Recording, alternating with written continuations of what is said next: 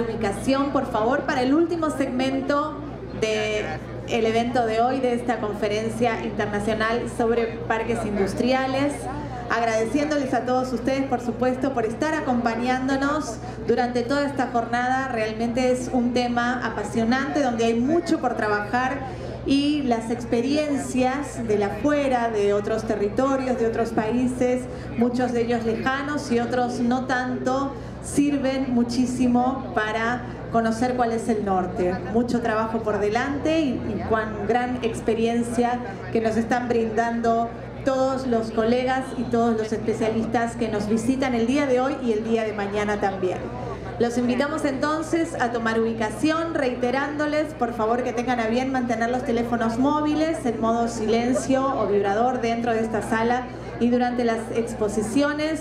Y les voy a pedir, por favor, para que coloquemos el sistema de preguntas, que es slido.com. Ustedes pueden ver en las pantallas de los laterales. Slido.com, www.slido.com, ingresan desde sus teléfonos celulares y allí colocan la clave CIPI. De ese modo pueden formular la pregunta. Pueden ser en idioma castellano o inglés y también pueden colocar like a alguna pregunta que les parezca interesante. Nos disculpamos previamente si es que todas no se pueden responder, pero intentaremos cumplir con los tiempos de nuestra agenda.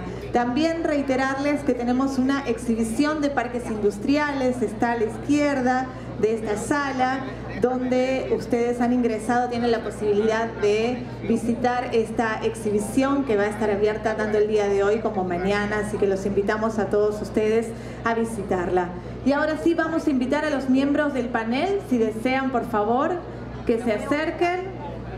Mientras ellos se van acomodando también, los invitamos a ustedes a tomar ubicación nuevamente, a acompañarnos con un poquito de silencio para conocer quiénes serán los protagonistas de este próximo panel sobre parques ecoindustriales.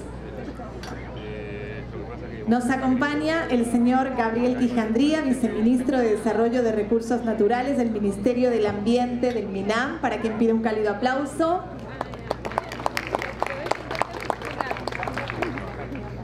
También nos acompaña Mr. Martin Peter, director de la Cooperación Económica y Desarrollo de la Secretaría de Estado para Asuntos Económicos, SECO, de Suiza.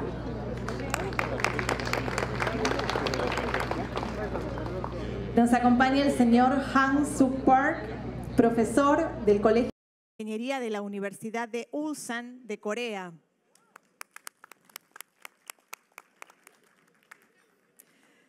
Mrs. Na Jung-shin, consultora senior de finanzas, competitividad e innovación en práctica global del Grupo Banco Mundial. Y modera el panel Mr. Christian Susan, oficial de Desarrollo Industrial y coordinador del Programa Global de Parques Industriales, Parques Ecoindustriales del Departamento del Ambiente de ONUDI. Un especialista en el tema, para lo cual dejamos entonces la palabra a Mr. Susan. Muchas gracias. Ladies and gentlemen, it's an honor and a pleasure to welcome you to this conference, the last panel of today. We've heard it over and over. Without industrialization, there is no economic development. Without industrialization, developing countries will have no chance to move from their status towards high-income status. Yet, unless this industrialization is inclusive and sustainable, it bears the risk of imposing serious externalities, negative externalities on the environment and on people. Transferring environmentally sound technologies to the industries, exposing them to resource-efficient and cleaner production approaches allows to reduce these externalities. Nevertheless, they exist, they continue to exist. Grouping industries in industrial parks allows to achieve economies of scale. It is the basis for the promotion of a circular economy and for the establishment of industrial symbiosis processes. Yet to fully minimize negative externalities and we've heard case studies of positive externalities, it is required that industrial parks are supported in their transition towards eco-industrial parks. In late 2017, the World Bank Group, UNIDO, and GIZ, we have come up with a common framework, an international framework on eco-industrial parks. And the commonly agreed definition has been found. Eco-industrial parks are a community of businesses which are located together on a common property. The member businesses seek enhanced environmental, economic, and social performance through collaboration in managing environmental and resource issues. In today's panel, we're going to hear from our host countries which efforts have been undertaken by Peru to move from industrial parks towards eco-industrial parks, or to promote the establishment of new parks, new industrial parks, which can already leapfrog. They don't have to go through the stage of industrial park towards eco-industrial park. They can straight away become an eco-industrial park. We will hear about results achieved, also about the challenges which the country had to face, and which support is requested from development partners in order to further go on this trajectory.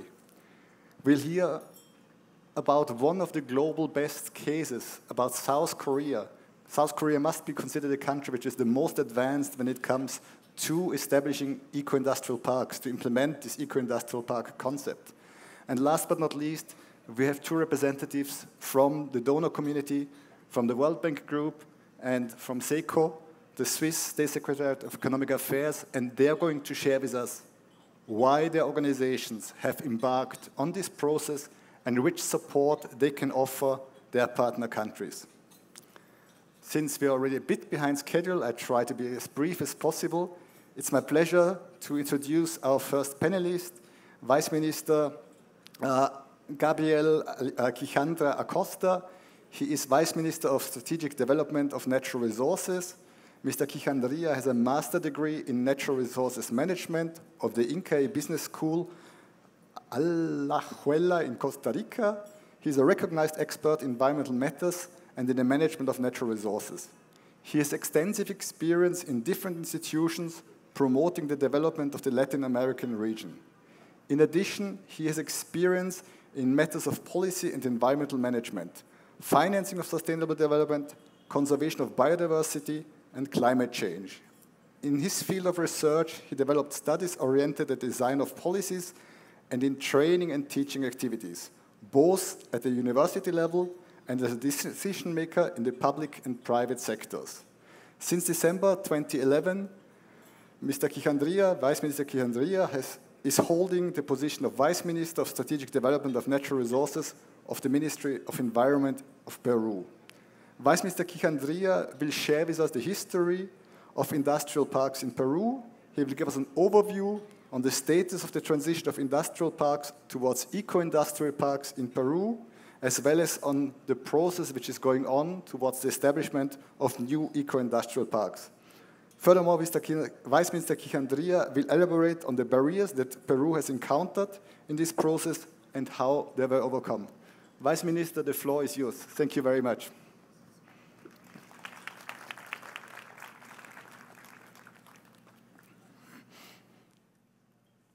Buenas tardes. Muchas gracias por la oportunidad de estar aquí el día de hoy con ustedes. La idea de la presentación es básicamente mostrarles lo que desde el Ministerio del Ambiente se está apostando como un nuevo modelo de desarrollo en el cual los parques industriales son entendidos como un motor para generar mejor planificación urbana, para generar un impulso hacia el desarrollo sostenible. Y no solamente el desarrollo sostenible entendido desde el punto de vista específicamente industrial, o sea, cómo hacemos la transición hacia la economía circular, cómo ganamos economía de escala concentrando industrias que están desperdigadas en varios sitios de la ciudad en un solo sitio, sino también viendo cómo hay beneficios que ocurren hacia afuera del parque industrial, o sea, cómo el proceso de establecimiento del parque industrial genera una serie de beneficios adicionales a nivel de la gestión del espacio y cómo hacemos que para superar un problema que ha ocurrido en muchos casos en el país. Son desarrollos de zonas industriales que terminan siendo invadidas o siendo invadidas en las cercanías por población que está buscando de manera desordenada oportunidades de trabajo, oportunidades de vivienda, y que con el tiempo empiezan a quejarse de los efectos ambientales que genera la industria que llegó antes que ellos, y que la industria que hizo que ellos se muevan a esta zona. La idea en el caso de la apuesta por el Parque Industrial de Ancón, en el marco de esta propuesta de la Ciudad Verde Raimondi, es evitar eso, es lograr como desde el principio ordenamos el proceso de ocupación del espacio, y en este caso, como se señala ahí, uno de los pocos espacios disponibles que tiene la ciudad para ampliación urbana ordenada.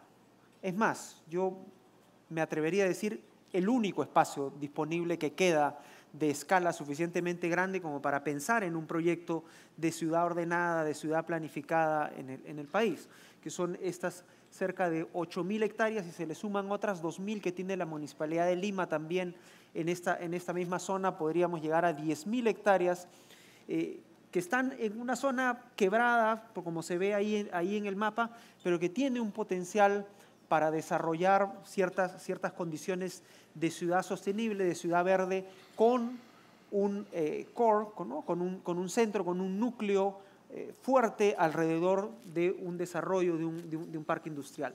Y una zona además en la cual la presión por crecimiento poblacional, la presión por crecimiento de la ciudad es grande. Este es un terreno muy apetecido por traficantes de tierras, es un terreno que hay que defender y que venimos defendiendo desde el Ministerio del Ambiente, con apoyo del Ministerio de la Producción desde el año 2015, desde el Ministerio del Ambiente desde el año 2010, con uñas y dientes, literalmente, porque la intención de invadirlo para lotizarlo y venderlo de manera desordenada es grande. Entonces, la idea o la apuesta fuerte va por el lado de cómo desarrollamos esto en una lógica integral, donde el parque industrial es el gran ancla de desarrollo. Para que se hagan una idea de qué tamaño, de qué escala de espacio estamos hablando. Son 8.332 hectáreas que equivalen más o menos a 20 veces el distrito de Barranco o 6 veces todo el distrito de San Borja, ¿no? O sea, ven que es un espacio es un espacio bastante grande, como ven, con condiciones bastante complicadas. Ahí uno de los factores limitantes principales, además de las pendientes, es el tema de la disponibilidad de agua. Y ahí podemos ver, cuando vemos la caracterización, qué cosa es lo que es urbanizable en este caso. Alrededor de 1.500, 1.600 hectáreas es lo que está en la zona plana, en la zona baja, ¿no? Lo que está pegado a la carretera. Esto está en la zona de entrada a la variante de Ancón, hacia el lado derecho, si es que vienen de Lima yendo hacia Chancay. Lo que se ve en verde son las zonas más quebradas, las zonas más complicadas, que son las que tendrían que tener una utilización para protección, y la zona de amortiguamiento, la zona de transición entre la zona utilizable para desarrollo urbano e industrial, y lo que sería la zona más natural. Y ciertos condicionantes que se ven ahí, ¿no? Que son los que determinan el uso ideal del territorio. Estas son algunas de las vistas de lo que podría ser la visión a futuro para el desarrollo de esta zona. ¿Qué es lo que se quiere impulsar? Un modelo nuevo de ciudad. Una ciudad con un concepto de sostenibilidad productivo, diverso, innovador. Sostenible con una propuesta que integra la ciudad al paisaje, ¿no? Y tiene también la posibilidad de integrar elementos culturales, infraestructura estratégica para gestionar el espacio, para habilitar, para funcionar como condición habilitante para el desarrollo de actividad productiva, de desarrollo social, que incentiva la movilidad, la proximidad y la articulación de la zona norte con el resto de la ciudad, porque si ustedes conocen la zona norte de la ciudad, ven que está un poco aislada en cierta medida de los centros del resto de la ciudad. Diversa, que permite combinar diferentes usos y diferentes intensidades de uso en el territorio. Vivienda, entorno natural, usos productivos como el parque industrial, equipamiento estratégico para investigación y ciencia. Ahí la idea es ver la posibilidad de desarrollar el jardín botánico que la ciudad necesita, tener algunas otras facilidades vinculadas al tema científico. Ahí hay algunas instalaciones del Instituto Geofísico del Perú. Estamos viendo esas opciones también. Con zonas estratégicas para desarrollo logístico metropolitano, el tema de las estaciones, una de las estaciones del tren de cercanías y el tren de mercancías, la posibilidad de tener un track center también para atender todo el tema de la demanda que vendría asociada al puerto de Chancay, o sea, tener esta mirada más integral, si se quiere, con una mirada productiva, sectores con industria planificada que incentive el desarrollo de negocios verdes y sostenibles, innovadora, con una gestión nueva, con una gestión donde el principal elemento innovador es la capacidad de coordinar desde diferentes sectores y de trabajar desde las diferentes perspectivas, las diferentes necesidades que se tienen para el desarrollo. Aquí esto se ve mejor, ¿no? Aquí se ve este corte transversal que muestra también el reto que implica un territorio como este, ¿no? Con estas zonas montañosas y estas zonas de desarrollo mucho más denso en la parte más baja y toda la interacción que se requiere para lograr que esta zona pueda tener un desarrollo interesante en el largo plazo. ¿Cuáles son los criterios ambientales que se han venido incorporando? Y aquí el trabajo con el Ministerio de la Producción es muy cercano. Este terreno en forma de martillo está dentro de estas 8.000 hectáreas, son alrededor de 1.400. Estos terrenos son de propiedad ya del Ministerio de la Producción. Y lo que se está haciendo es incluir en el diseño estos criterios para ir haciendo esta transición hacia lo que señalaba Cristian de la lógica de los parques ecoindustriales, o sea, los parques integrados en una lógica de sostenibilidad, pero una lógica de sostenibilidad no solamente hacia adentro del parque, en términos de cómo las industrias se manejan, sus impactos dentro del parque industrial, sino hacia afuera, cómo el parque industrial tiene efectos beneficiosos hacia el entorno natural y hacia el resto del entorno que tiene que ser planificado, urbano que tiene que ser planificado. Mitigación de riesgos ante fenómenos naturales, como ven, estas zonas de quebrada y zonas altas, cuando se activan, por ejemplo, en eventos del Niño pueden ser muy peligrosas, eso es parte de lo que tiene que ser reconocido. Tratamiento paisajístico, todo el tema de la generación de estas zonas buffer o estas zonas de transición entre la zona industrial de uso más intenso y las zonas de protección.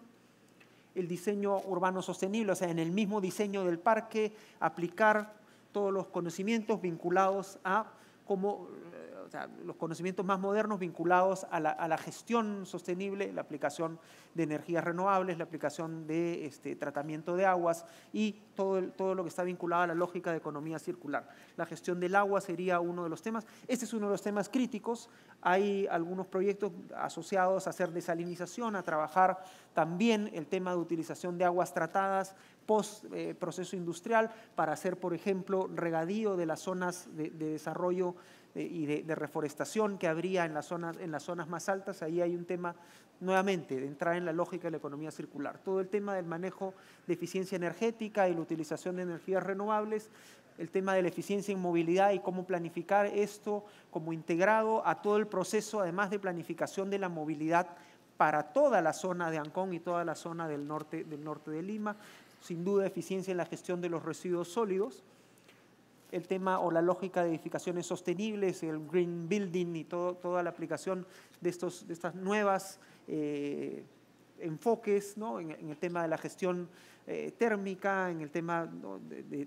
asociado también al tema de gestión de agua, gestión de residuos, ventilación natural, iluminación natural, el tema de las bajas emisiones en carbono, o sea, cómo hacemos para reducir la huella al mínimo y cómo hacemos para que el trabajo industrial y la dinámica económica que se genera alrededor permita cubrir también los costos de conservación, los costos de gestión y de planificación alrededor, ¿no? O sea, ¿cómo hacemos para que haya una especie de apoyo cruzado, de financiamiento cruzado que permita llegar o cumplir los objetivos de todo este espacio? La lógica aquí o lo que manda aquí el concepto madre es un solo proyecto visto de manera integral, porque si dividimos este espacio en pequeños parcelitas y lo vamos repartiendo, no vamos a poder tener el impacto que se tendría si se ve todo integrado. Muchas gracias.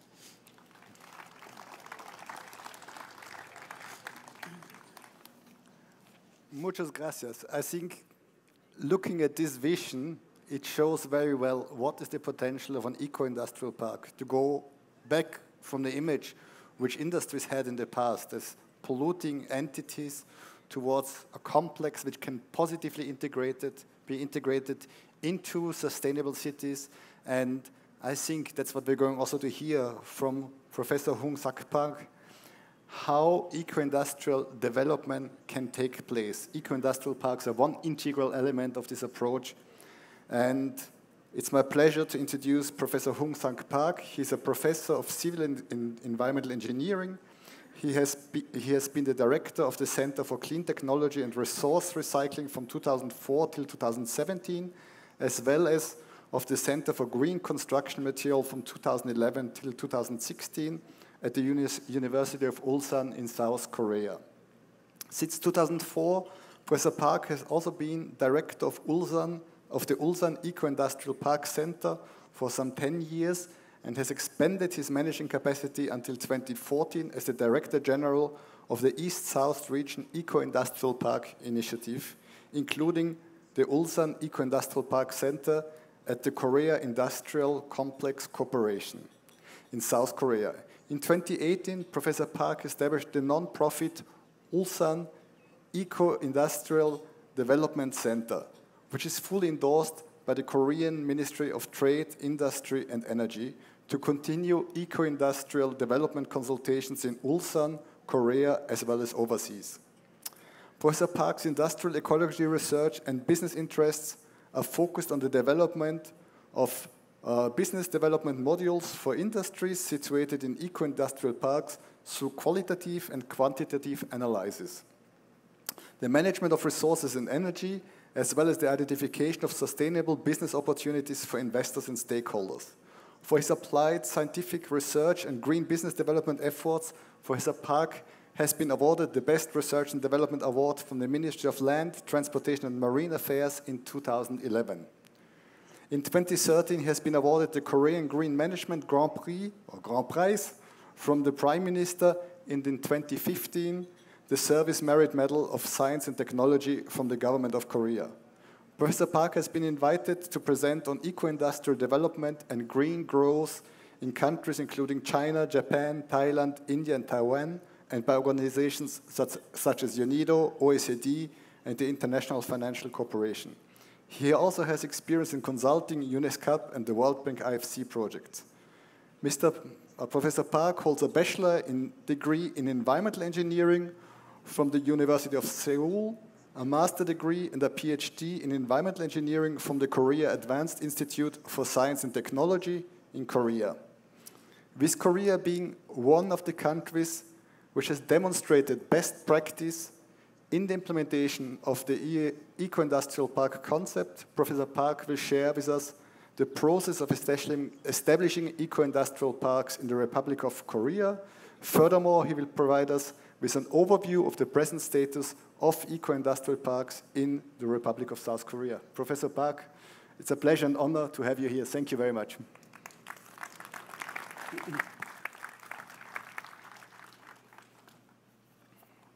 Thank you, Chairman. Nice introduction. It's my pleasure to share the Korean experience with the guests, many different countries.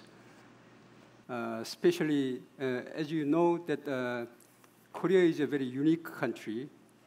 From 1962, this morning we introduced Director General Lee Yong, 1962 Korean start maybe industrialization. So the slogan was that to end the poverty. So as you know, the Korean War in 1950s, during the 3 years Korean War, all the infrastructure is destroyed. So in 1962, anybody can guess the GNP in Korea, 1962?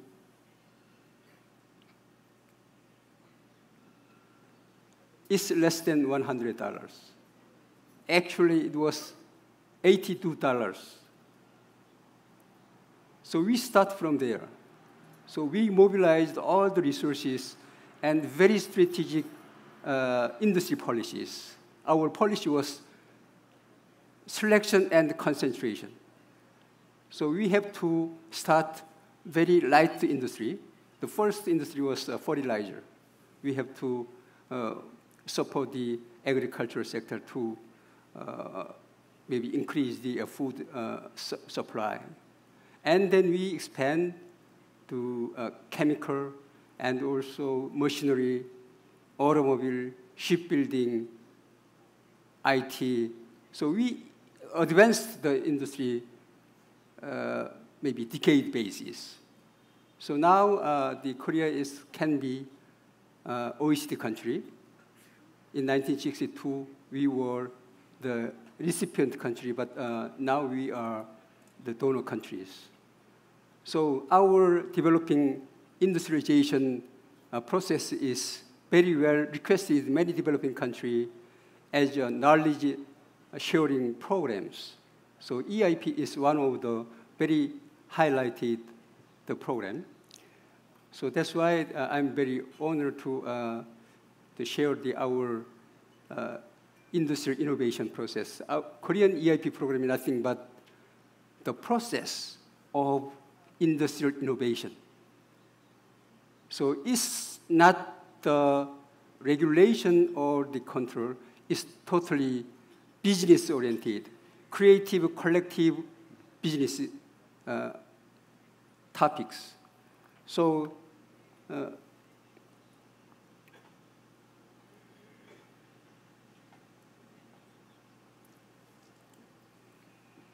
okay, so the EIP is nothing but EIP is started from the Kallenberg. Kallenberg case you can see here,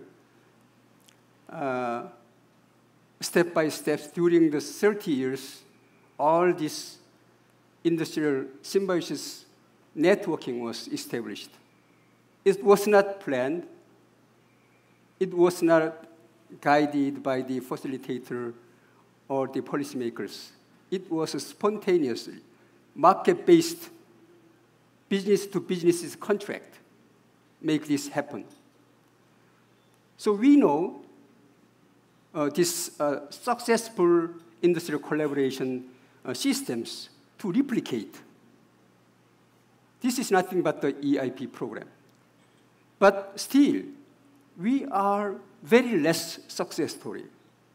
We have good idea this concept can be applied in new industrial development or green field development and brown field development, and we can apply this concept to retrofication of traditional industrial park like Korea.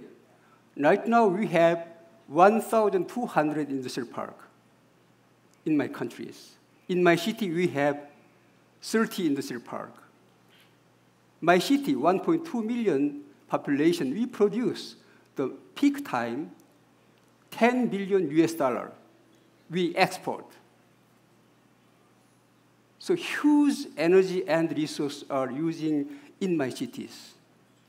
So that's why in 1980s, Ulsan city was known as most polluted in the Korea, even the world. So 1980s, Ulsan city was designated as a special pollution control zone from the Ministry of Environment. So from that, we have to innovate our systems. So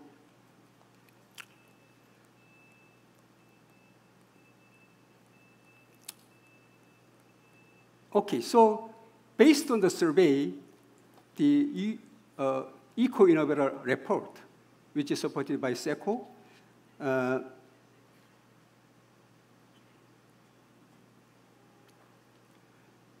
so the factor criteria of the success have 12. So energy efficiency, resource efficiency, water efficiency, and land management. All these 12 criteria can be a key component of eco-industrial park. But based on the survey, only in the world we have more than 500 industrial parks, but only very small industrial parks have this criteria, all these criteria. Most of the industrial parks have 2 or 3 criteria: common facilities and waste management system and some recycling. That was their eco-industrial park. This is the current situation. So Korea also have a very strategic master plan to replicate the Kalundborg case to Korean situation. So we have a first demonstration phase, 5 industrial park, and we disseminate, and then we have to, expand all this concept to nationwide. So 3-step concept was implemented. But the basic was that business cases. So you already know what is the ESCO project. ESCO project is nothing but energy saving performance contract businesses. So based on the current system, inefficiency, we have some rooms to improve the systems. So ESCO contract, we can save the energy, and this save can be repaid for the investment. And after the contract, the saved money is continuously going to the owners. So this concept can replicate to the industrial symbiosis. We are trying to expand this ESCO concept to ISCO. So Korean government are trying to make this new system, resource businesses. So eco-industrial park or eco-industrial development is nothing but a new development strategy based on the resource. So this is my cases. We have some step-by-step how we can implement this idea in the real field. So during our ERP programs, I developed this continuous contraction process. So based on this collaboration, we can save 15% of energy in these areas without money. So from that, we can find huge opportunities. If you collaborate, we can create the value. So this is the history, how much of money is spent for Korean cases. We have very small governmental research fund, but using the research fund to create a business model and attract the stakeholders and make a negotiation and contract and construction and operation. So we have to managing and continuously support the post-construction businesses.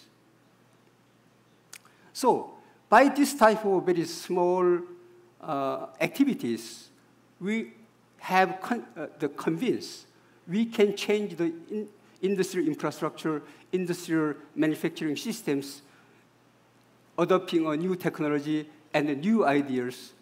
We can, in Korea government, we are trying to renovate the industrial park totally different way. So that's why we are now applying the advanced IoT technology into industrial park innovation. So that's why we are going to maybe have very different success story, small success story collaboration together, then we can mainstream and scale up our concept in the real field. So Korean government is very strong desire to disseminate our experience to developing country to collaborate to maintain this world to be more sustainable. So that's why we are trying to international Center for Eco-Industrial Development in my university with the support of the UNIDO. from the Korean government funding. So this international center will operate next year, from next year. So we have more opportunity to collaborate in the future. Thank you very much.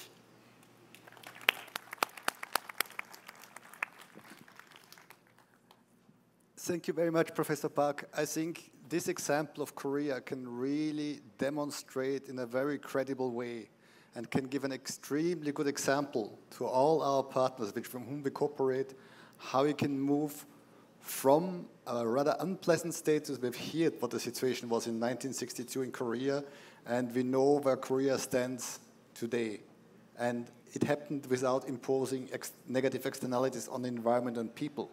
So this decoupling from economic growth and resource consumption and pollution has taken place, it's feasible, and our lunch panel or our lunch session was dedicated to South-South cooperation, who then Korea can more credibly demonstrate that it is possible, that it is feasible, this transition. And it's my pleasure now to introduce the next panelist, Mr. Peter Martin. He is the head of the Economic Development Corporation of the Swiss Embassy here in Peru. SECO is a long trusted partner for UNIDO. We've been cooperating on the global RSEP program, and we have just jointly launched now the Global Eco-Industrial Park program. Martin Peter is the head of the Economic Development Corporation at the Swiss Embassy in Peru since 2014. Previously, he held the position of program manager on issues related to trade and development, as well as the position of the country officer of bilateral economic relations with Latin America at the State Secretariat of Economic Affairs in Bern, Switzerland.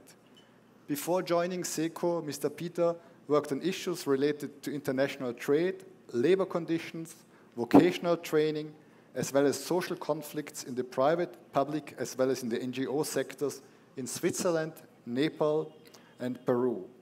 He holds an MSc in International Cooperation and Development of the Swiss Federal Institute of Technology in Zurich and an MSc in International Relations of the Graduate Institute of International and Development Studies in Geneva, Switzerland.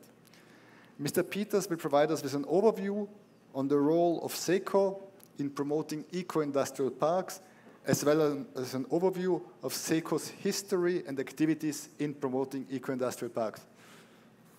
Please share with us the rich experience SECO has in this field.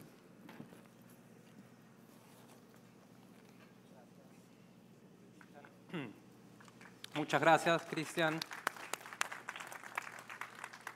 Damas y caballeros, mi presentación está en inglés, pero como para balancear un poco el panel, decidí hablar en español.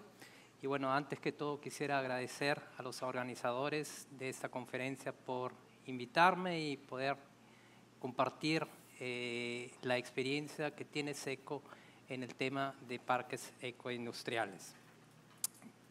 Para arrancar, para situar un poco SECO, quisiera brevemente contarles qué es lo que hacemos acá en el Perú.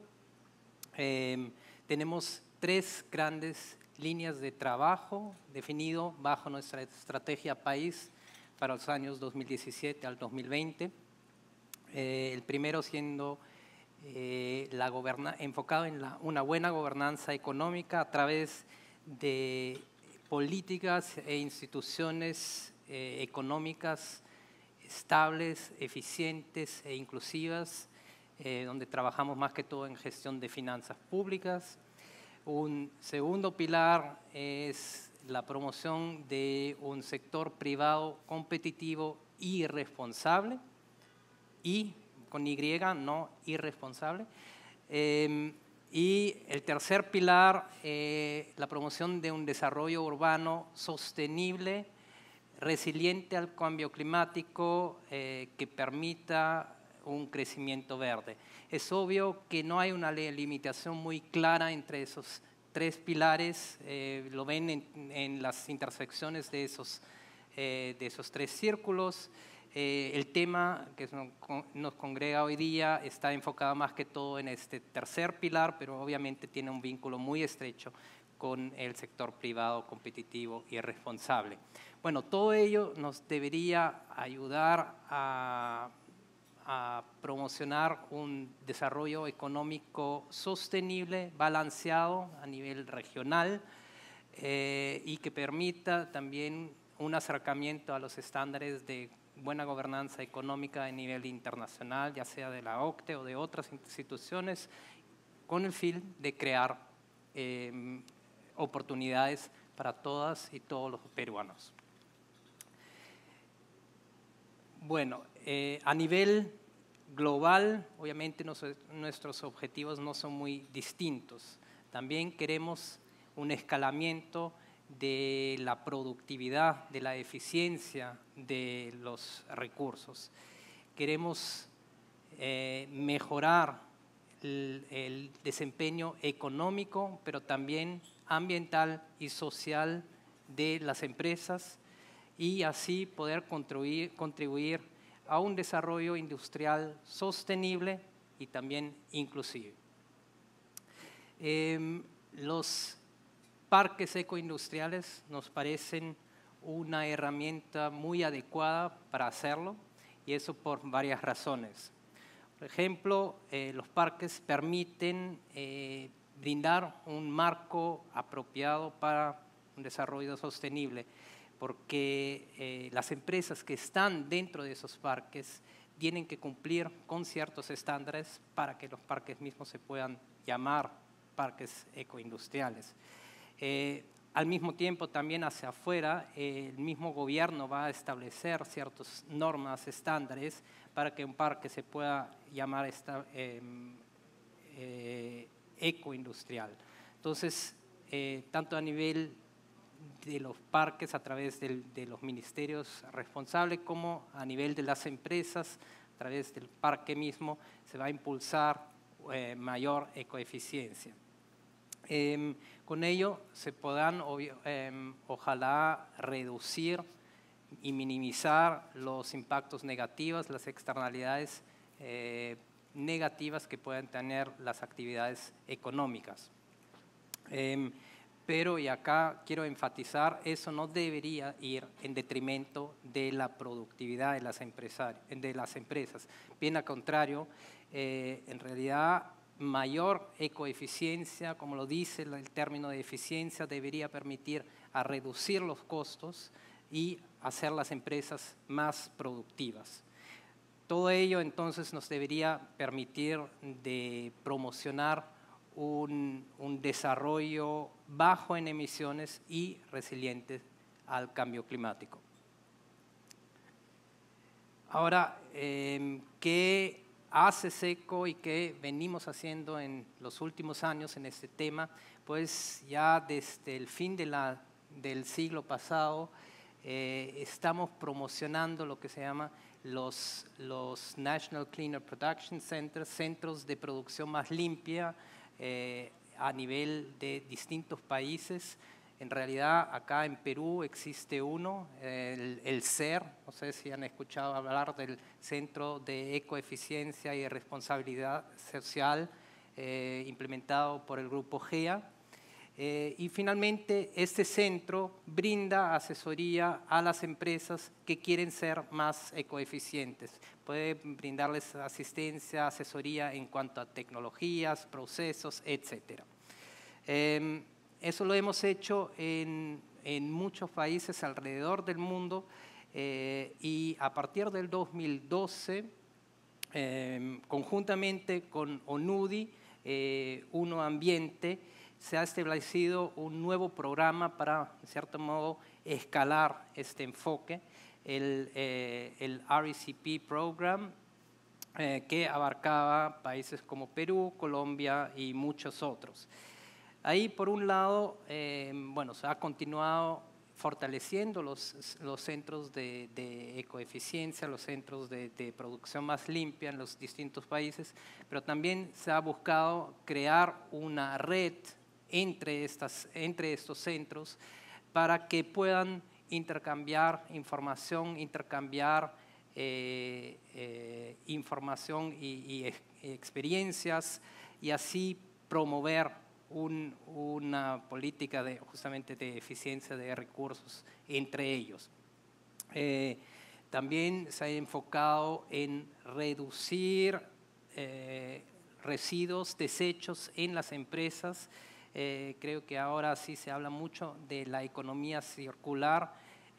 Justamente desechos no tienen que ser inutilizables. Los desechos de una empresa se pueden tal vez utilizar en otra empresa como insumo y así justamente crear este círculo vicioso y no virtuoso y no vicioso. Un tema muy importante es el tema financiero. Normalmente ecoeficiencia sí demanda ciertas inversiones, por lo tanto las empresas tienen que tener acceso al financiamiento y eso es un eje que también se ha trabajado en la fase de este programa. Bueno, ¿qué se ha logrado en estos años? Se ha logrado, por ejemplo, establecer una red de distintos centros de ecoeficiencia alrededor del mundo. También la Universidad Ulsan del profesor Park, por ejemplo, hace parte de esa red, el CERAK hace parte de esa red. Se han desarrollado distintas metodologías, distintas herramientas, por ejemplo, un manual para el establecimiento de parques ecoindustriales. Y tal vez para enfocar en un caso concreto, que es el Perú, se ha hecho un pequeño piloto en el Callao con 22 empresas en esta zona industrial que han recibido un asesoramiento y a través de las evaluaciones, 22 evaluaciones que se han hecho en esas empresas, se han identificado más de 100 opciones de mejora en cuanto a ecoeficiencia.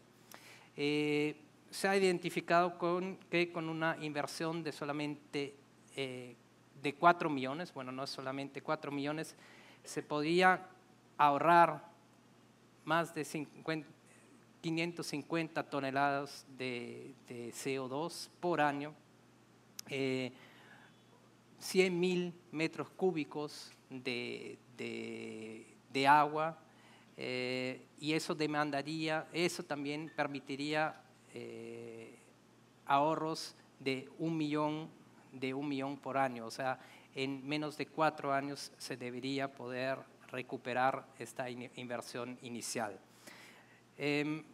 Bueno, veo que se me acabó el tiempo. El último slide solamente para decirles, bueno, no vamos a dejarlo acá. Tenemos un nuevo programa con UNUDI que justo hoy día se va a firmar un convenio también con Produce que va a, ojalá, permitir de impulsar más esa idea de los ecoparques industriales. Tal vez más adelante tendré la oportunidad de entrar un poco en mayor detalle sobre lo que está planificado bajo este nuevo programa. Muchas gracias.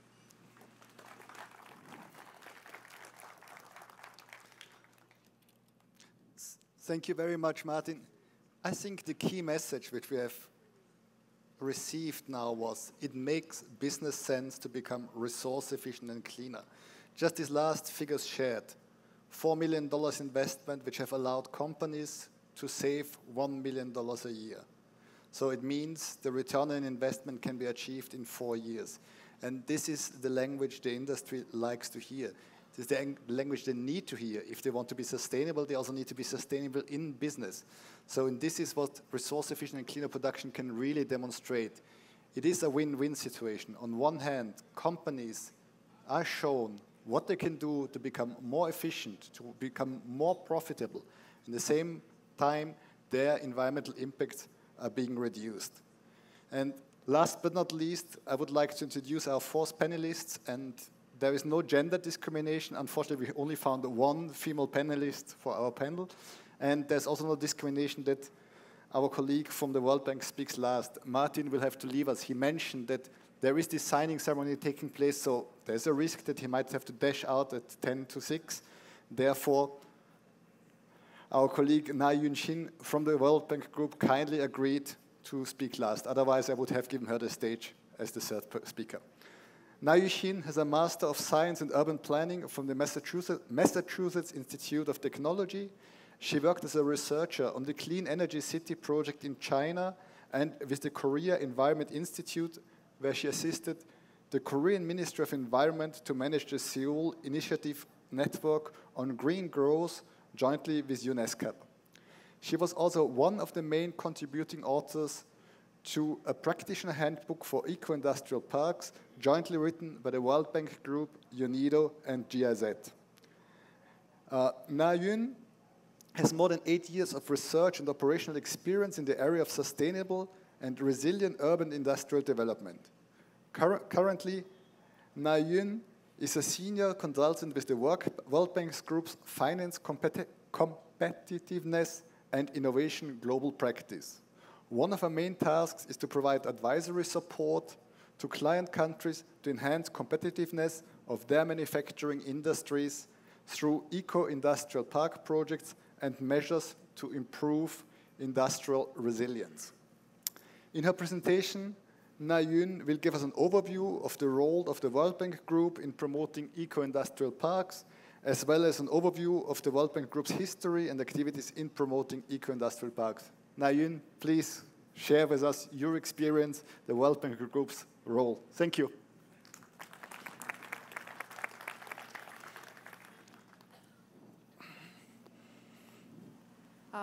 Hello, everyone. I'm very pleased and honored to be part of this panel discussion and introduce you the World Bank's approach to eco-industrial park. The key message that I want to deliver here today to you is that eco-industrial park is a very important tool for promoting industrial competitiveness while ensuring environmental and social sustainability. And we can help promote EIP in eco-industrial parks in this country, in this region, and the world. Let me give you a little bit background about why we need eco-industrial parks around this time. Global market demand for sustainable and green products is rapidly increasing. So the global market size for green products is about $5 trillion US. And global buyers and investors like Nike, H&M, Unilever, they are taking and implementing sustainability initiatives really seriously. And more than 60% of 250 top business executives said that they're taking sustainability-related investments seriously. What this means for the countries in the South and developing countries is that and the government officials and industrial park operators and developers, and also the investment promotion agencies, is that they're increasingly more required to meet these kind of sustainability criteria that are required by global investors and buyers. At the same time, countries in the South, and actually many countries in the world, are increasingly more vulnerable to the impact of climate change, extreme weather events, and natural disasters. So in 2017 alone, the economic losses from the climate change resulted in $330 billion US. And for example, in 2011, in Thailand, there was a severe flood event. And this had cost around $32 billion US in the manufacturing sector alone. And this had a huge impact on the both domestic and global supply chain of the automotive manufacturing and electronics manufacturing sectors. So the failures to address these kinds of climate change challenges are seen as the top business risks according to the World Economic Forum. Eco-industrial parks help address these kinds of global market demands as well as the various challenges that the world is facing without sacrificing the economic benefits that industrial parks bring. In fact, they help improve the economic competitiveness of the industrial parks by increasing the savings on the utility cost, also by increasing the linkages between foreign direct investment and local farms in the supply chain, and also by incentivizing investments related to sustainable infrastructures and technologies. Also, from the environmental perspective, eco-industrial parks help reduce significantly greenhouse gas emissions, waste generated from the industrial parks, and also improve the energy and water efficiency. From the social perspective as well, eco-industrial parks can help improve the labor and working conditions of the employees, including the female employees, by providing social facilities like childcare facilities, vocational training centers, and create jobs for the locals, and improve the grievance mechanisms within the industrial parks. The World Bank's approach is to maximize these kinds of collective benefits by introducing sustainable and resilient infrastructures and measures, and addressing many barriers like policy barriers, regulatory barriers, financial barriers, technical barriers, and institutional barriers. So some of these measures include, for example, introducing the advanced wastewater treatment facility, and introducing the farm-level, resource efficiency measures, such as the LED lighting systems, or green buildings, or increasing the circularity of the water and waste through the industrial symbiosis projects and other green infrastructure projects, and also increasing the use of renewable energy options by installing, for example, solar panels on the rooftop of the factory shells, and introducing the resilient infrastructure such as the flood protection barriers or the embankments surrounding the industrial parks to protect the resident farms from the impact of the extreme weather events. All of these measures and approaches have been integrated into our World Bank's various projects. So we first started off with the low carbon zone development project in Bangladesh around 2010, and we helped Bangladesh Export Processing Zone Authority to drastically reduce the carbon emissions from that export processing zone. Since then, we also worked with a Ministry of Planning and Investment in Vietnam, also with UNIDO, and to transform the existing industrial parks into eco-industrial parks. And also, we are working with the government of Turkey, the Ministry of Science, Industry, and Technology, and develop the National Green Industrial Organized Industrial Zone framework, and helping the industrial parks to develop and move toward the eco-industrial park status.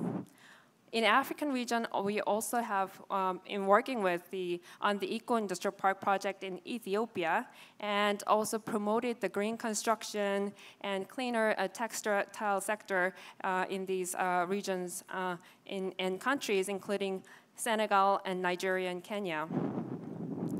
Also in Latin American region, we primarily worked to improve the standards and labels around improving energy efficiency and resource efficiency. And we're currently trying to develop the Sustainable Industries Program in countries like Nicaragua, El Salvador, and Honduras, and Guatemala.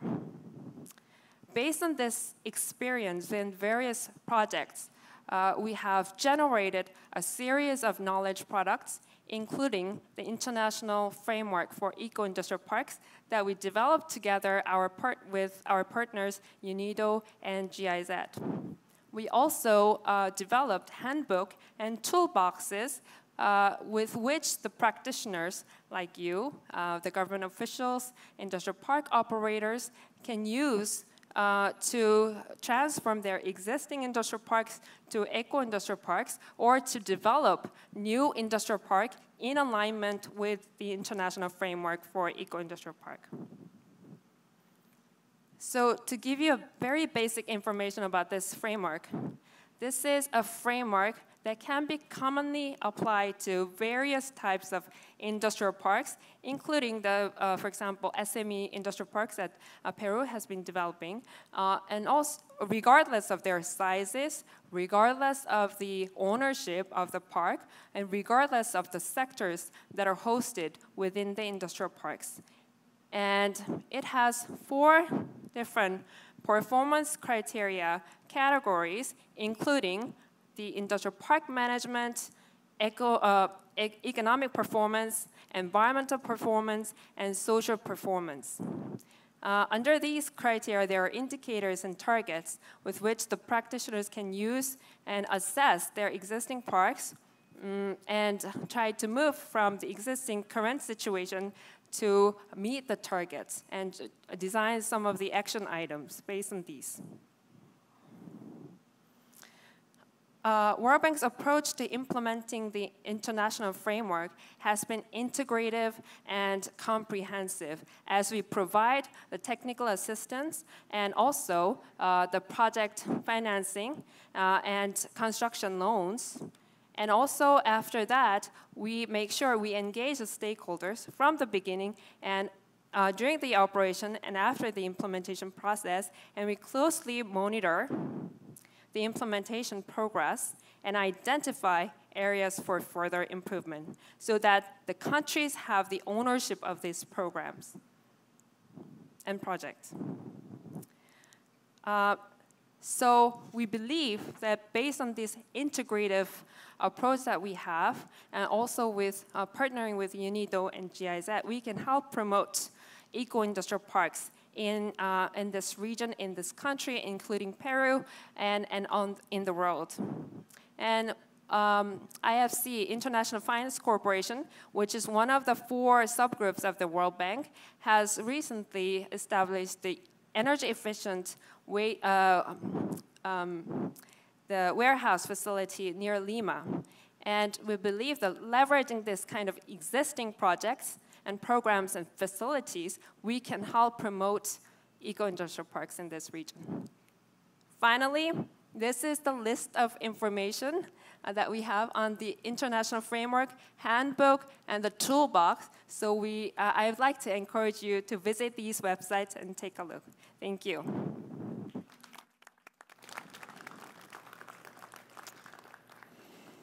Well, thank you very much. And for me, I'm a relatively new member in the Eco-Industrial Park family. But I'm proud to be a member. It's nice to work with these colleagues. It's really, and if you look at it, I think this is the development we need. When I speak to my children who are 19 years old, this is the direction we need to have for them to grow into a prosperous world, in a world where we can live well and where our environment can support us.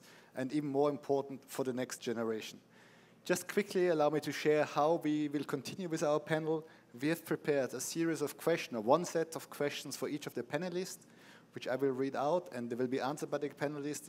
Please already bear in mind that afterwards we'll have a question and answer session in which you're encouraged to ask panelists questions, and they should all be geared towards what can we do together, what do we need to do to achieve a global rollout and an upscaling of the Eco-Industrial Park project for future we want to live in, and for future our next generations want to live in.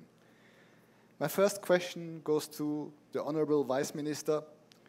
Can you please share with us which environmental, economic, and social benefits?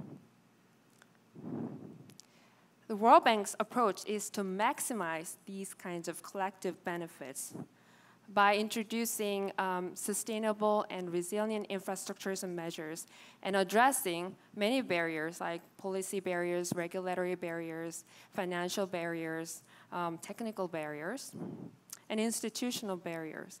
So some of these measures include, for example, introducing the advanced wastewater treatment facility and introducing the farm-level, resource efficiency measures such as the LED lighting systems or green buildings or increasing the circularity of the water and waste through the industrial symbiosis project and other green infrastructure projects, and also increasing the use of renewable energy options by installing, for example, solar panels on the rooftop of the factory shells, and introducing the resilient infrastructure such as the flood protection barriers or the embankments surrounding the industrial parks to protect the resident farms from the impact of the extreme weather events.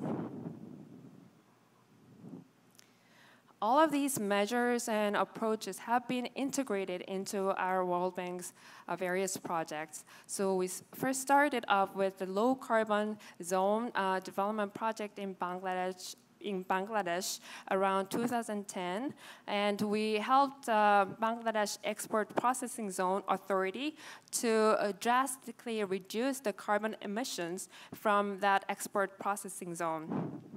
Since then, we also worked with Ministry of Planning and Investment in Vietnam, also with UNIDO, and to transform the existing industrial parks into eco-industrial parks. And also, we are working with the government of Turkey, the Ministry of Science, Industry, and Technology, and develop the National Green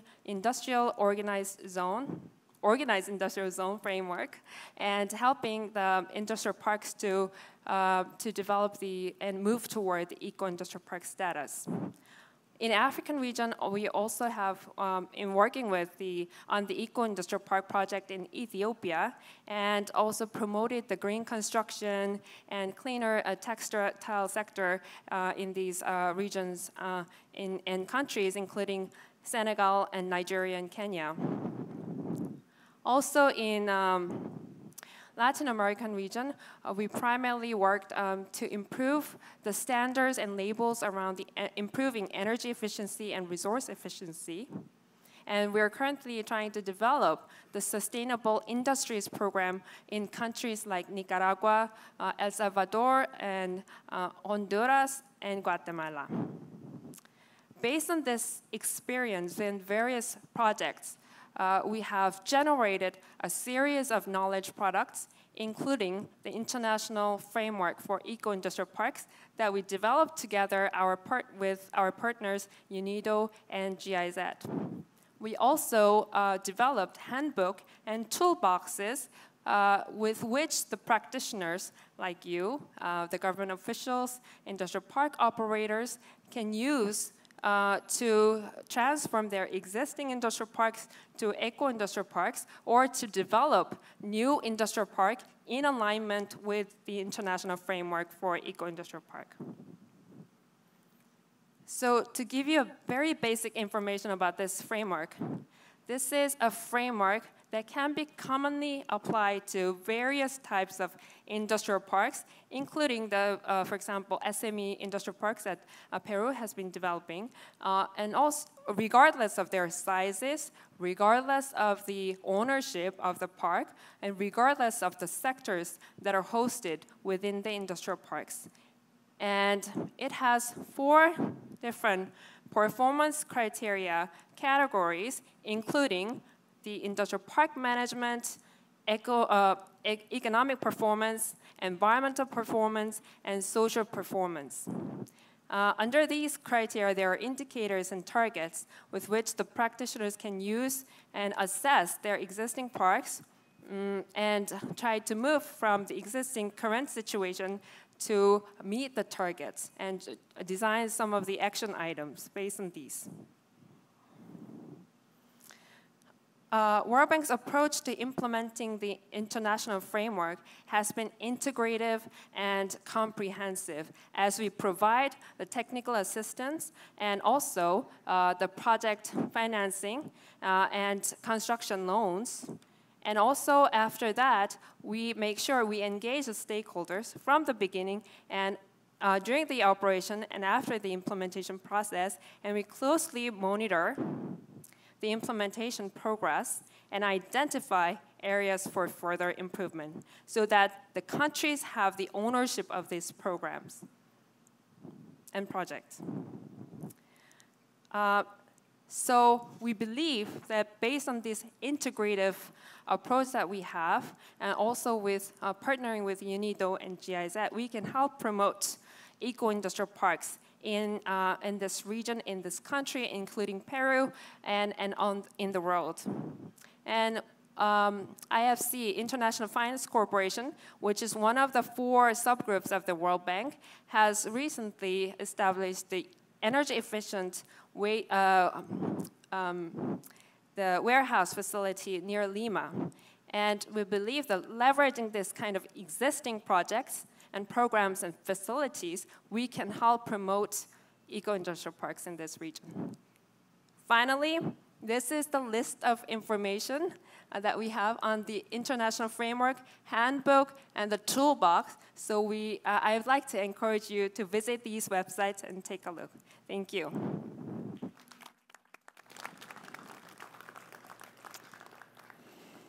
Well, thank you very much. And for me, I'm a relatively new member in the Eco-Industrial Park family. But I'm proud to be a member. It's nice to work with these colleagues. It's really, and if you look at it, I think this is the development we need. When I speak to my children who are 19 years old, this is the direction we need to have for them to grow into a prosperous world, in a world where we can live well and where our environment can support us.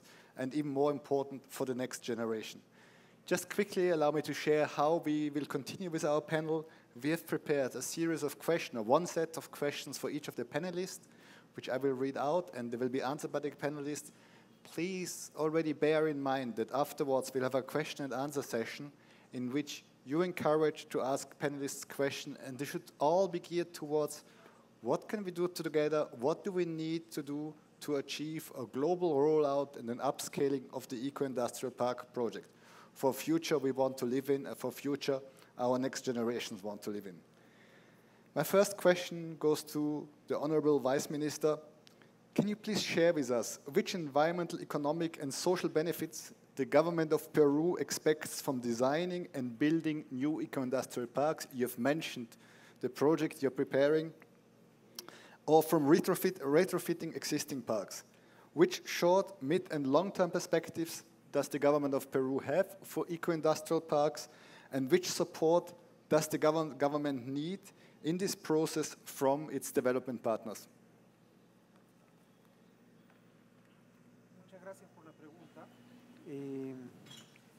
Es un reto grande, es un reto el poder trabajar de manera integrada esta visión de cómo los parques industriales pueden jugar un papel importante en generar una serie de beneficios, no solo asociados al desarrollo de una política industrial más sostenible, sino generar unos co-beneficios vinculados a otros sectores, ¿no? O sea, cómo se convierten en un factor para lograr ordenar la ciudad. Por ejemplo, en el caso, para aquellos que conocen clima, cómo mejorar la situación de toda esta zona industrial de la Avenida Argentina, cómo opciones como la del Parque de Ancón podrían ayudar a revalorizar la ciudad, ¿no? Llevando estas zonas industriales que ahora han quedado dentro de la ciudad y tienen toda una serie de retos y problemas asociados por la cercanía con la zona residencial, cómo llevarlas a otras zonas más adecuadas y poder generar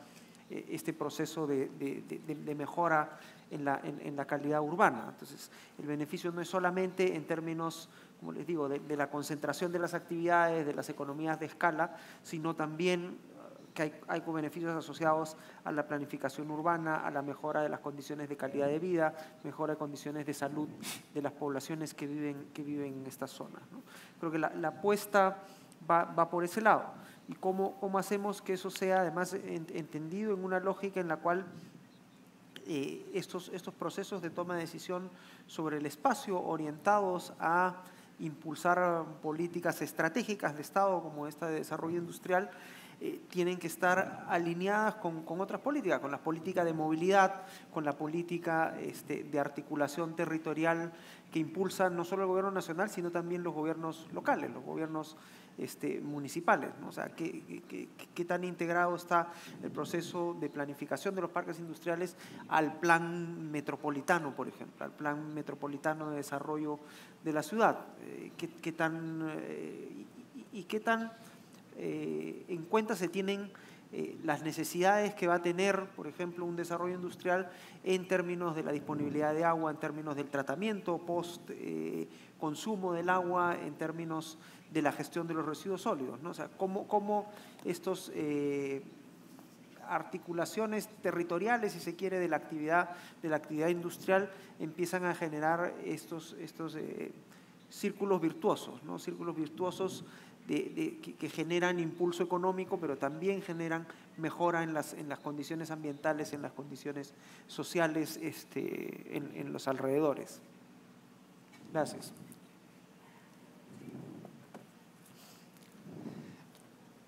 Thank you very much.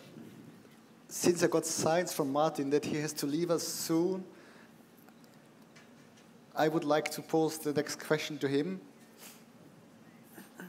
And this is, can you please share with us why SECO has decided to support the eco-industrial park concept, how SECO is supporting its partner countries to overcome the many barriers that exist in designing new eco-industrial parks, or even more difficult, to support the transition from existing industrial parks towards eco-industrial parks. Martin.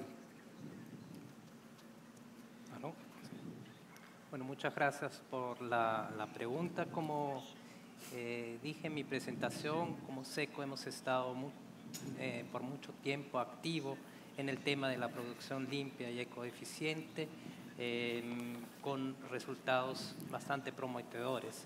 Sin embargo, considerando el enorme desafío asumido por la comunidad internacional en 2015 en París de limitar el calentamiento global a menos de 2%, y bueno, dado las consecuencias nefastas de este calentamiento que han sido muy bien presentados ya por la colega del Banco Mundial, creo que es bastante claro que el trabajo que hemos hecho hasta ahora, empresa por empresa, en realidad no es suficiente. Tenemos que encontrar una manera de escalar nuestro esfuerzo, y el concepto de los parques ecoindustriales que agrupan a varias empresas nos parece la vía adecuada, porque justamente van a permitir de hacer las economías de escala que Cristian mencionó en su introducción, van a permitir de aprovechar de oportunidades de simbiosis industrial o de economía circular, etc. Entonces, ¿qué vamos a hacer conjuntamente con UNUDI para promocionar esos ecoparques industriales en los próximos años? Quisiera darles tal vez el ejemplo de Perú, que es el que conozco mejor. Tenemos previsto ahí un trabajo a varios niveles. No es el nivel normativo, donde se apoyará al gobierno peruano, en particular a Produce como rector, pero obviamente también otros actores como por ejemplo MINAM acá presente, porque no los gobiernos subnacionales, en diseñar políticas, estándares, normas para permitir impulsar ese concepto de los parques ecoindustriales. Y esos estándares, normas se pueden aplicar a nuevos proyectos como el presentado por el viceministro Quijandría, pero también para el enverdecimiento de parques industriales existentes, tal como también lo ha explicado muy bien la colega del Banco Mundial, Na Yu-Shin. Excuse my bad pronunciation. Bueno, todo eso debería permitir, ojalá, a lo que llamamos un mainstreaming del concepto de parques industriales. Sin embargo, como cooperación no tenemos el brazo financiero para poder trabajar con todos los parques. Se van a seleccionar 2 o 3 parques que pueden servir como modelos, como pilotos, para demostrar los beneficios potenciales de este concepto de ecoparques. Se va a trabajar a nivel de los operadores de los parques, capacitándolos para que ellos puedan mejorar sus servicios hacia las empresas que hacen parte de esos ecoparques. Y también se va a trabajar con las empresas individuales dentro de esos parques para que puedan mejorar su ecoeficiencia y justamente aprovechar las oportunidades existentes de economías de escala, de economía circular, etcétera. Finalmente se va a trabajar a nivel global también en herramientas, en toolboxes y en la sensibilización de los gobiernos, de la población en general sobre el tema. Muchas gracias. Y bueno, me disculpo, no es que temo sus preguntas, bueno, tal vez un poquito, pero realmente me tengo que ausentar para justamente suscribir este convenio que nos va a permitir de implementar el nuevo programa acá en Perú. Así que muchas gracias por su atención y muchas gracias nuevamente a los organizadores y a mis copanelistas.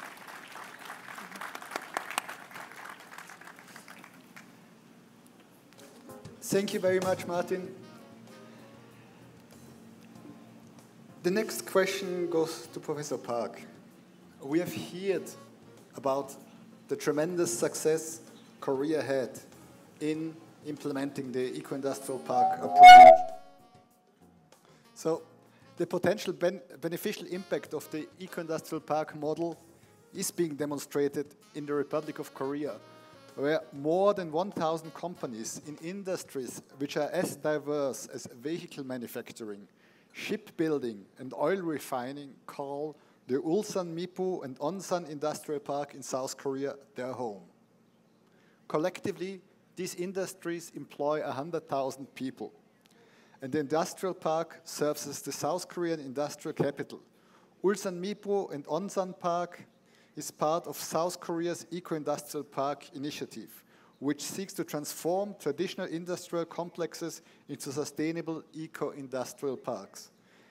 Can you please share with us why the government of the Republic of Korea has decided to launch an eco-industrial park initiative, and how South Korea has managed to overcome the many barriers that exist in designing and building new eco-industrial parks or in retrofitting existing parks? I think all our participants here would like to know what is the secret of Korea's success. Please share it with us. Okay, so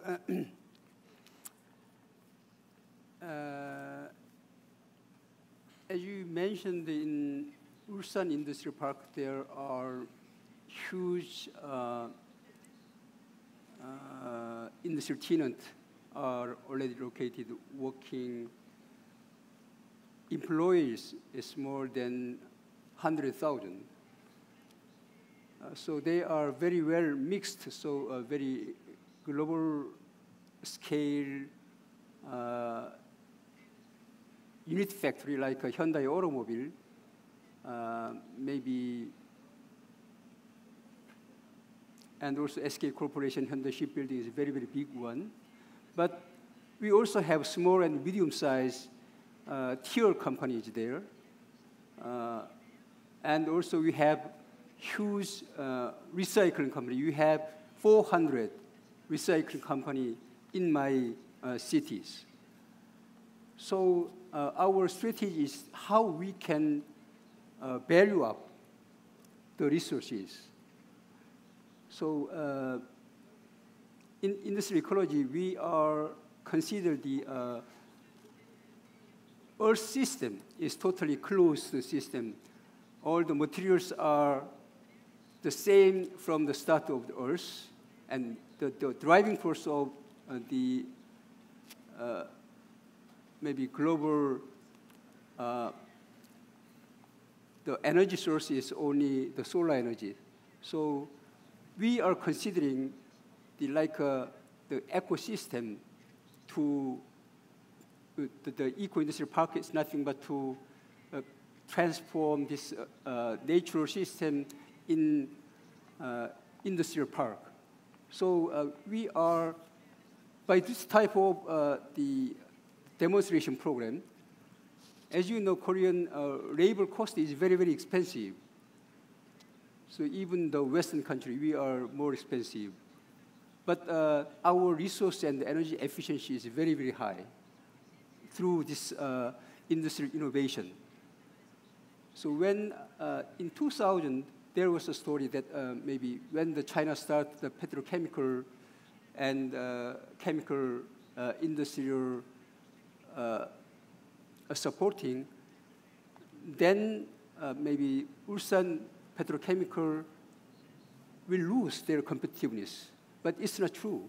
We are customizing our petrochemical industry, still have the strong competitiveness using this industrial, eco-industrial park concept. So now we are maybe mobilizing all different type of national the programs into the eco-industrial development program. So we can find some synergy, and then we are using the very different Ministry of Construction, Ministry of Science and Technology, and Ministry of Environment, Ministry of Industry, working together to innovate the industrial infrastructure to be more sustainable and to be where managed by the community. It can be the economic infrastructure for the sustainable development of the region. So that's why the Korean government will continuously pushing forward this eco-innovation activity in industrial park. Yeah. Thank you very much. I hope that in 40 years from now, we can share many more success stories like the Korean story in a similar event. Na-Yoon, to help us to get there, what can the World Bank do? Can you please share with us why the World Bank Group has decided to support the eco-industrial park concept, how the World Bank Group is supporting client countries to overcome? We know there are many barriers. We've heard Korea has managed to overcome these barriers, but we know there are real barriers that exist in all our partner countries. So how can the World Bank Group assist these countries to overcome the barriers that exist in designing new eco-industrial parks or to facilitate the transition from an industrial park towards an eco-industrial park? Yes, first of all, the World Bank supported the eco-industrial park concept because it's economically viable and profitable. It allows for collective benefits at a relatively low cost for individual companies, otherwise individual companies would not have access to. So for example, a common effluent treatment plant or interform steam network are only viable when there are water intensive and energy intensive companies, and there are a lot of companies that uses those facilities and services. Because with this common infrastructure, the companies can lower the utility bills, water bills, because they share the services and facilities. So for example, in our Turkey's project, we assessed the 4 organized industrial zones, and there our assessment shows that the eco-industrial park solutions that we have identified help save the utilities cost around $95 million and generate also $350 million worth of investment, and the payback period is around 3.7 years. So it's quite economically viable. And we believe that zone management or the industrial park management can provide the opportunities for hundreds of companies, resident companies within the industrial park to create this kind of synergistic effect among the farms through this very effective use of the facilities, common infrastructure, green infrastructure, and industrial symbiosis projects. That these kinds of facilities that do not exist outside the industrial park and industrial zone. And we also support the eco-industrial park concept because it helps address, our client countries address many development priorities that these countries have, and also the sustainable development goals and the global environmental agenda and climate change agenda. So let me give you an example from our previous project.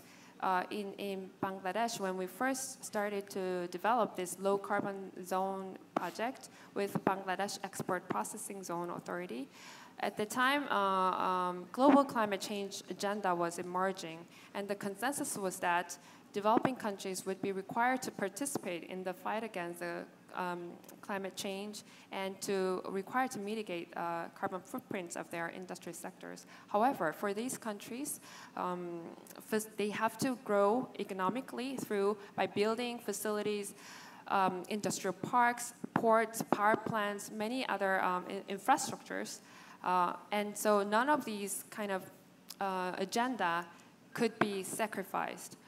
And at the time, we had a special economic zone program. However, we did not had a chance to address these global environmental and climate change agenda within our special economic zone program. And we researched many eco-industrial park examples and have found that they have really produced profitability and generated revenues, and also improve the energy and resource efficiency.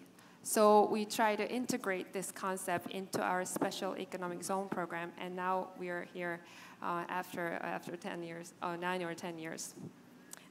In terms of addressing the many barriers, so as I briefly mentioned in my presentation, there are, for example, regulatory barriers, institutional barriers that arise from very complex relationship among the line ministries that own their own regulations, waste management or industry policies, many related regulations, and also political barriers even that arise from dynamic political changes and electoral results, and also the financial barriers such as the public or private stakeholders might see that, that there is a risk because they have low return on investment in the sustainable and resilient infrastructures, for example. So we try to address these kinds of barriers through our in-depth technical assessment during the diagnostic stage that I showed on the diagram in the slide before, and also by engaging a lot of stakeholders and our clients through that process. So let me give you an example about how we address the regulatory barriers. The types of regulatory barriers include, for example, first, lack of appropriate regulations that promote eco-industrial parks, or second, the existing regulations that impede the implementation of eco-industrial parks. So we do the technical assessment of the regulatory gap analysis, we call it. And we, for example, in our, going back to our Bangladesh case, we have identified that co-generation of power and steam would be a very useful solution for the Chittagong export processing zone. However, at the time, there was no regulation that allowed for the commercial transaction between the steam and power, and commercial transaction between the two companies regarding the selling and buying of the steam and power. So our technical assessment informed our client, at the time Bangladesh Export Processing Zone Authority, and they approached the National Energy Regulatory Commission and the Ministry of Power to see if they can help develop the policies and regulatory framework that allow for industrial cogeneration or industrial heat recovery system to scale up at the national level. So our technical assessment and engagement with the stakeholders in that way helped really address those barriers. Also, the financial barriers, we helped analyze, for example, the IRR and the average return payback period, and also the energy and water-related savings and capex. So we include all these financial terms when we assess the different eco-industrial park-related solutions. So from early stage, we try to address the financial barriers in this way. And also, we identify various financing schemes, including the fiscal incentives that are already existing in the country. But also, we suggest, for example, a PPP model, public-private partnership model, so that the risks of investing in this kind of infrastructures can be shared among the public-private sector stakeholders. Well, thank you very much. We are already a bit over time, but I still have 2 questions which I would like to address coming from the audience. One question closely linked to what we've just heard from our colleague from the World Bank. It goes to Peru. To choose an industrial location, it is important to know the energy costs. As explained in the previous panel, the case of Chile, in which it was said that this would be a high percentage of the competitive advantage. Has the Peruvian government this information for the case of the Ancón Industrial Park or for other areas where this is going to happen? Gracias por la pregunta. Antes de contestar esto, quería contestar algo que no había contestado de tu pregunta anterior, Cristian, vinculado al tema de qué es lo que se necesita y qué tipos de apoyo. Ejemplos de cosas que han funcionado, como los que ha presentado el colega de Corea, como lo que nos han presentado la colega del Banco Mundial. O sea, ¿dónde están los modelos de cosas que han funcionado, de cosas que no han funcionado también? De esos también se aprenden. Creo que eso es lo más importante, incluso más que el financiamiento. El financiamiento siempre es importante tener recursos y tener financistas involucrados, pero eso creo que en términos relativos ha ido perdiendo su trascendencia, su importancia capital, ¿no? O sea, creo que el tema tiene que ver más con la habilidad y la posibilidad de hacer bancables los proyectos. ¿Cómo hago bancable el proyecto de parque industrial y cómo hago bancable el paquete completo del parque industrial con el desarrollo urbano o el desarrollo integral alrededor? Sobre el tema específico del costo de energía para esta zona, no tengo el dato, o sea, eso habría que consultárselo al equipo del Ministerio de la Producción, que está viendo el diseño específico del parque de Ancón y trabajando en los parques industriales. Tendería a entender que no es, en el caso específico de Ancón, no sería o no habría una gran diferencia con respecto a otras zonas ya existentes, ¿no? O sea, en términos de costo de energía. Creo que en el caso específico de Ancón, el factor limitante principal es la disponibilidad de agua. O sea, ahí sí el tema es mucho más crítico. Estamos en una zona árida o incluso hiperárida, en la cual no hay una fuente de agua muy cercana. Sí podría haber algún consumo relativamente importante de energía vinculado a la desalinización, por ejemplo, para utilizar agua de mar en los procesos industriales. En el caso de los proyectos específicos que el Ministerio del Ambiente impulsaría alrededor del proceso de Ancón, hay todo el tema del bombeo de agua de la zona baja hacia las zonas que tendrían que tener reforestación. Ahí podría haber también algún costo asociado. La idea o la alternativa que querríamos nosotros sería ver qué posibilidad hay de hacerlo utilizando energías renovables, ¿no? Para hacer este proceso de bombeo. Pero, como les digo, o sea, este detalle más concreto sobre el costo no lo manejamos nosotros, ¿no? Lo maneja más el Ministerio de la Producción, que está a cargo del proyecto del parque industrial. Gracias.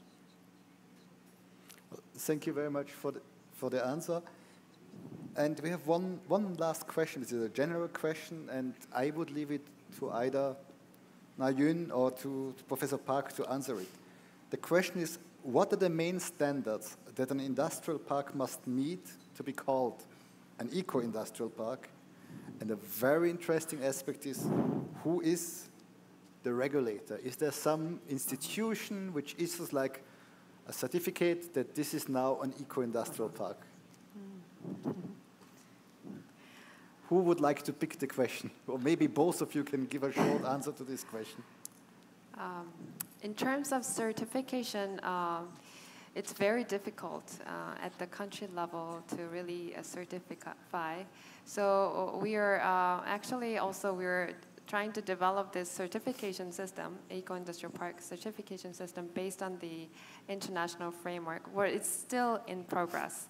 We haven't, I don't know about Korea's case, but we haven't really come across with countries that have this kind of regulatory agency that certifies the EIP. China, oh yes, thank you. I think that the government can have a minimum standard or regulatory framework for protecting the environment or resource, but the collaboration between the company is accelerated by the voluntary activities. Mm-hmm. So as I mentioned before, that our EIP program started from the Karenborg cases. It's kind of B2B businesses. So we also maybe experience this can be possible in Korea. So in Korean government, they are finishing the national program and privatize this program. So my center is the first nationally approved consulting company. So this continue this project. Mm-hmm. So as I mentioned, this the eco-industrial park or industrial symbiosis business is new resource venture businesses. During my project, we are incubating 7 to 8 companies from 2% to 30 pupils. So they are very high advanced specific technology they have. They have finding on niche places where the company needs. They are from the waste, they are looking into the waste stream and find the molecular value and maybe using the technology, they make a new value and then sharing together and attracting the investment. So now we are continuously attracting investment and also creating value. So and job creation. So this is kind of, so that's why my dream is that, okay, when we are talking about the venture businesses, most of the venture businesses based on the IT or what can I say, advanced technology. But I think that industrial symbiosis resource business is based on the trust. So it's kind of the molecular value, but the important thing is that how we can maybe gather the exact information from the company. The company are very reluctant, even though government can't force them to disclose their environmental information and the technology informations. So that's why actually I think that the company voluntarily participate by showing them the success story. So my first project was the government forced me to make a 10 demonstration program. So I reject, I can't do that. I will make only one success story. So my argument was more impact. So my mayor, I used that maybe municipal solid waste incinerator to have some steam networking. By this steam networking, we can attract 2 new businesses, and the benefit, this industrial symbiosis businesses benefit for the city almost, what can I say, is 50 billion US dollars during the last 10 years. So that's why I think that the mayor very strongly supporting our what can I say, activities. And this can also impact to central government to, what can I say, go further on these businesses. But right now, we already have the idea and the experience. So the government are not want to continue this the pilot project. Okay, this is totally depend on the market systems. This is what we are doing right now. Yeah. Well, thank you very much. I think this was a very good answer. It sheds light on the question. And once more, I think it also shows us the importance, if you look at the 2030 agenda and beyond 2030. The latest data was 414 ppm of carbon dioxide in the atmosphere. To achieve climate change targets, which should be restricted to +2 degrees, we would have to stay below 400. So we've overshot. I think this also demonstrates how important it is. We need economic development, we need prosperity, we need jobs, we need tax revenues, but we need to decouple this development from natural resource consumption, from pollution, from destruction of our environment. Thank you very much for being with us.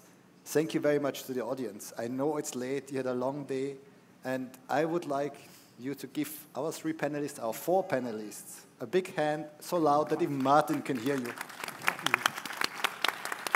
Y agradecemos muy especialmente también a nuestro moderador. Por favor, un aplauso para él. Mr. Susan, please welcome to the center of the stage. Everybody, please, for a photograph. Y en estos momentos, PROM Perú le hace entrega de un presente simbólico a modo de agradecimiento por su participación en este tan importante panel sobre parques ecoindustriales. Agradecemos nuevamente la presencia de Mrs. Yun-Shin, Mr. Zach Park, Mr. Peter, el señor Quijandría, nuestro viceministro de Desarrollo de Recursos Naturales, y Mr. Susan. A todos ellos, muchas gracias por haber participado en este tan importante panel. Vamos a invitar nuevamente a Mrs. Niljum Tash, subdirectora del Departamento de Ambiente de ONUDI, quien nos dirigirá unas palabras finales. La recibimos con un cálido aplauso.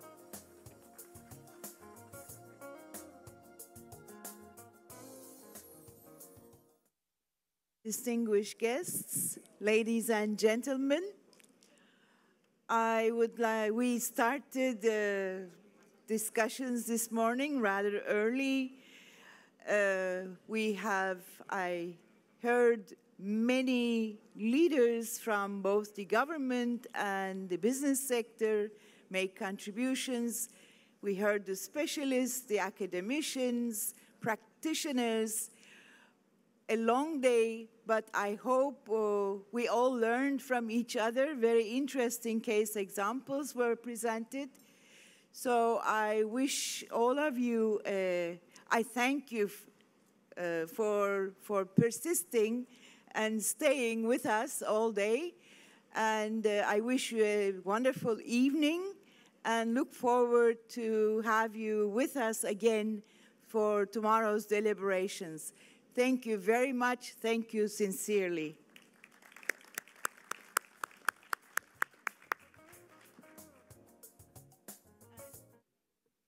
I'm so sorry.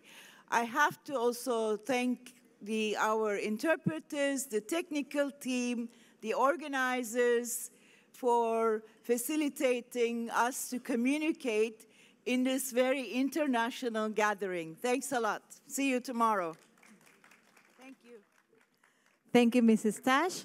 Damas y caballeros, ahora sí, tal como lo anunció, hemos finalizado la primera jornada de esta Conferencia Internacional Parques Industriales para el Desarrollo Industrial Inclusivo y Sostenible, esperando que hayan disfrutado de esta larga...